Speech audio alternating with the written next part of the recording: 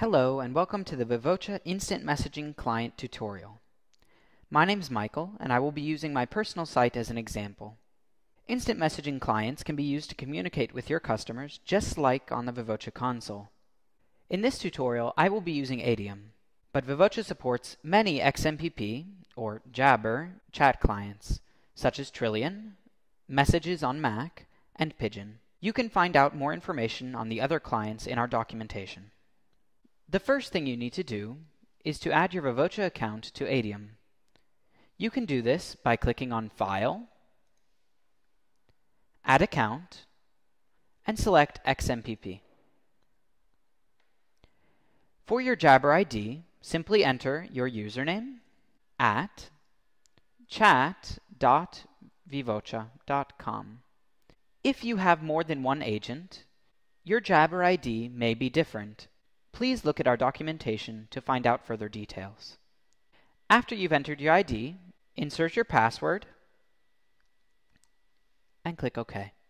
As you can see, I am now online. If I refresh my page, my widgets will now appear. Click on a widget to start a chat. When a visitor tries to start a chat, the agent will receive a notification saying the user, the country, how long they've been on the site, the name of the page they're on, along with how many pages they've visited and previous visits and contacts. To accept the chat, simply send a message.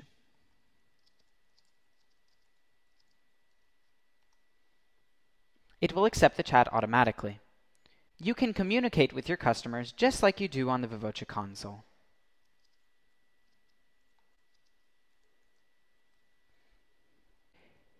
If your visitor moves to another page, the agent will receive a notification saying which page they've moved to.